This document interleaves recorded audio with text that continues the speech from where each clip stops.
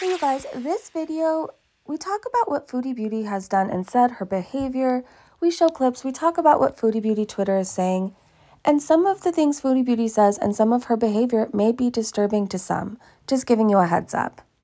Hey you guys, and welcome to a new What Foodie Beauty Twitter is Saying video. This is going to be a wild one. So if you missed what happened with Chantel yesterday, she was in a whole mood. Many people think she's like coming down, withdrawing. I don't know, but she's been extra vile. And yesterday she was raging again in her community post, throwing full-on temper tantrums. Then she went live, and the best way I can describe it is it was one of the most vile live streams I've seen from her in a while. Many people were comparing it to Cuba Rage. It was bad. She gave her opinion on current events that are such sensitive things to discuss. She was so absolutely almost cruel about the topics. The language she used wasn't of somebody who, I've never seen somebody wearing an abaya and hijab speaking and acting like Chantal. I've just never seen it. Her language was absolutely disgusting. She kept calling FFG a word that she's been told is considered anti-Semitic. It's a horrible word to use. It's hurtful, it's hateful, it's offensive, and she kept repeating the word over and over and over again. Now, I don't know if YouTube took the live down. I don't know if she privated it because it was that bad. But anyways, we're going to talk about that live stream. We're going to talk about what people of Twitter are saying. Basically, I'm just covering what everybody's talking about, and yeah. Here's a little heads up. Some things may be hard to hear, uncomfortable to hear, so there's your trigger warning right now. So to start this video off, Salt and Sass says, "You said all that shit with your full chest, Chantel. Don't be a coward and keep it private now. Put your convictions where your mouth is, always open and out there." Mad Pooper asked, "What'd she say? I missed it." And Salt and Sass said, "It was a lot." Shenanigans has the highlights clipped. Let's go head over to Shenanigans Twitter. So there was a clip, I'm actually glad this got clarified. There was a clip I saw going around last night. So it's probably good I waited on making this video of Chantel just saying you should go to Gaza. And it was floating around everywhere. Everybody was really upset by it. But Shenanigans clarified and said apparently Chantel was responding to a super chat which told her to go to Gaza, and she read it out loud. "I took this tweet down because I don't want to spread misinformation."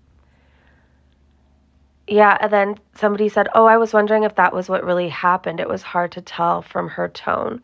It was hard to tell because the way she said it. But Salt and Sauce says she usually reads the ones she agrees with and with some gusto.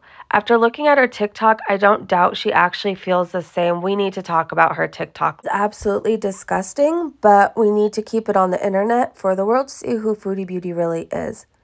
She reposted this tweet. PI actually shared this, and PI said, "Saving this for when or if Foodie Beauty tries to come to the United States. Imagine celebrating any civilian death no matter what side you're on. Sick." So she reposts this. It says 1 minute silence for Israel. And then it says me. And then she responds under this so proudly. Reposted this video. A lot of people are really upset about that. And not surprisingly, it's anybody who mocks the deaths of innocent people losing their lives. Something is seriously wrong with them, and I'm going to read a couple comments. Toxic Butterfly says, "Wow, she is so incredibly hateful that it's disturbing. How can she think that is appropriate? How can she be so ignorant and stupid? What a demonic piece of..." Rosa said she's mocked the death of children before. This doesn't shock me. Buttersnap said, "Wait, Foodie reposted this clip of a guy screaming for a moment of silence for Israel? Wow.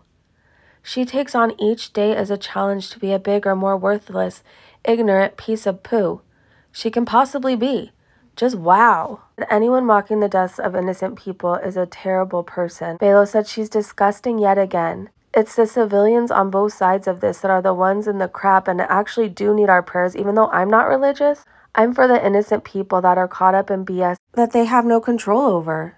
Alexis Shook, who is currently Alexis Spooky on Twitter, reminded us of the time Foodie Beauty sympathized with the predator.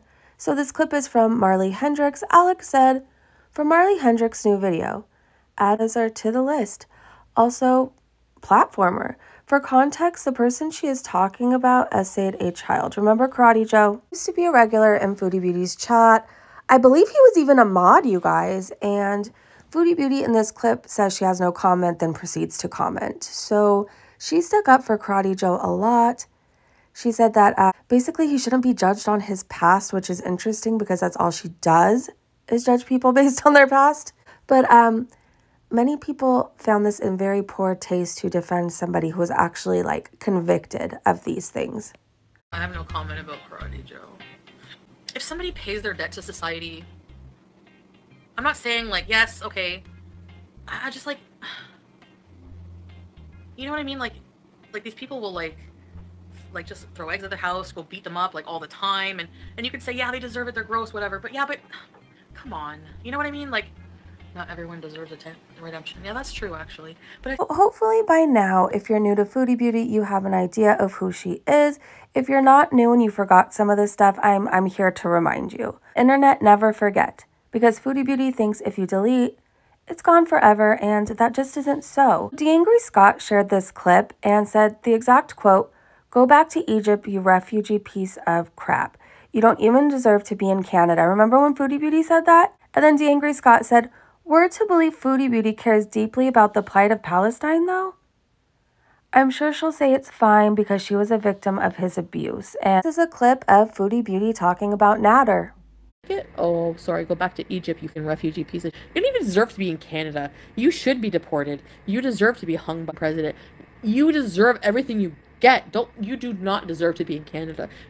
So you know how Salon Foodie Beauty have been running their mouth saying that there's no proof that BBJ was neglected, which again, neglect is a form of abuse. Well, let's see. Salah said, and I quote, "Where is the vet control paper proof of any of that who's saying Chantel abused or neglected the cat? Nothing reveals. Hello, zombies, hello. Anybody can answer, brain dead. Prove the vet formal paper." So FFG went ahead and proved the vet's formal paper. It says that client adopted her last night from a woman in Ottawa who was going to have her euthanized. An appointment has already been made for March 2nd to see a vet. So it says, before that appointment, client wanted to have BBJ's nails trimmed, for some of them were embedded in her paws. 4 of the nails in her front paws had gone through the pads. So they trimmed back and it looked like they cleaned with maybe like an antibiotic, a special solution, advised to dilute and clean twice daily until appointment. Wow. So I don't think they could still run their mouth. There's veterinary proof. 4 of the nails in her front paws had gone through the pads, Foodie Beauty. This is a formal document. Since Foodie Beauty keeps trying to rewrite history, I thought we would remind people of what actually happened. So she keeps saying she had no plans on putting BBJ down, and that's just not the truth. Judge Judy retweeted Miss Robinson's. We'll get to Miss Robinson's tweet in a minute, but Judge Judy said, "You can't rewrite history, Foodie Beauty. Said what you said about this. The box, the bag, and everything. You wanted BBJ out of the way for a man that said he loves you 2 hours after you start talking. You're evil." And Miss Robinson said, "Foodie Beauty, I was never planning on unaliving my cat. I was going to take her to the vet and let him decide."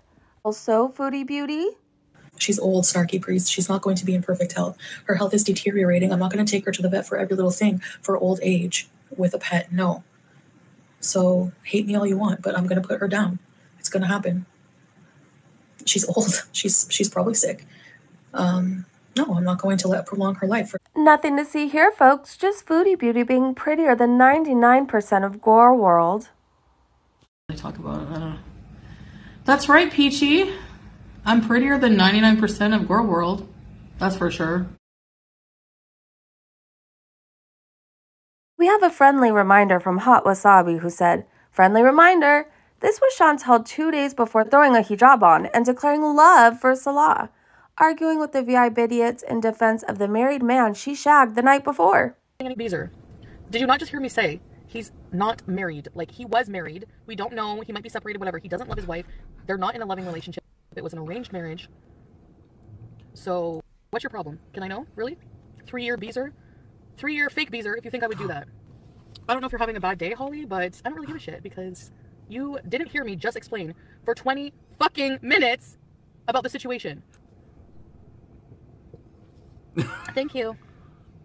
No, I don't care because I'm not doing anything wrong. His wife is 8,000 kilometers away, and it was an arranged marriage that they don't love each other. He's here looking for another girlfriend. And if it's lies, I don't know it, so who cares? So, honestly, no, I'm not really thinking too much about it. Like, it's just somebody I'm, like, fucking right now, honestly, that I'm seeing. Okay. And that's it. It's not as deep as that. That's what I'm saying. Why does everything I do have to be a moral, like, a huge moral inadequacy thing? Like, why can't it just be what it is? Why can't we all just have fun? You know, I'm not ripping a man away from his fucking poor wife and 3 kids in another country. That's not what I'm doing at all. Dumpster Fire said, wasn't that married man Salah's uncle? I might be wrong. Okay, you guys, I remember people wondering that. Did we ever get any proof? It's definitely not the first time I've heard it. Bunny said she was so hateful to Holly. That was the beginning of the end of her loyal beezers. Barbecue Chicken caught some of Foodie Beauty's rage from her live stream, and she really tries to justify her words and what she says by, oh, well, they just get mad at me when, like, they provoke me and then I finally fight back. It's like, no. Most of this live stream, she was so mad, you guys, that people were commenting on the size of her hand. This is how it goes down. You comment that Foodie Beauty looks unwell, that she's swollen, that her hand doesn't even look the same anymore because she's so swollen. If you say that, she will then use anti-Semitic words against you. She will then drag your kids. She will drag your family. She goes way too far. She doesn't know how to just, like, get even or give the right amount of, like, pettiness back. In this rage, she's going to justify her behavior, trigger warning, language warning. And yeah, Little Red Riding Hood, I still look 100 times better than that fat goblin. Disgusting, ugly goblin. Ugliest person on the internet, so whatever. Don't even entertain them. That's what they want. They need it. They need it for content. They have no life. They have no life. They provoke you, and then when you act ugly back, they're like, oh, well, too fucking bad. I'll say what I want. Like, if I want to defend myself once in a while, I will. Whatever. Whatever, Toys R Us. Here come the Islam police. I don't care. Is she a good Jewish person? Does she do Shabbos? No, she doesn't. So kiss my ass. They're all seething with jealousy. They're so pathetic because every single thing they predicted and their dumb conspiracies is wrong. I'm in Kuwait. I'm in Kuwait, bitches. What are you gonna do? Huh? Ugh. Hate them. Anyway, I'm done venting. It's not worth it. I don't want to talk about, I don't want these stupid people in my space. Like, period. Oh, I'm aggressive, but her cackling like a witch for 3 hours, calling me a bitch and everything else and my mama whore is okay. Fuck her. She's got her karma with that. Goodbye. Yeah, I have every right to defend myself. I don't care if you're fucking bothered, then unsubscribe. I don't care. Go kiss her ass. I don't care. If anyone who was once a follower and supporter here is now over there, you never were a supporter, so goodbye. I don't care. Her mother must be so proud of her. Okay, Draven shares a clip for us and says, let's remember how bad Sam's coat always was. Both cats were full of mats, had filthy coats, feces was all over the carpets due to a fully loaded litter box. BBJ was urinating blood from UTIs. Chantel is an animal abuser. That place was filthy and those cats deserved way better.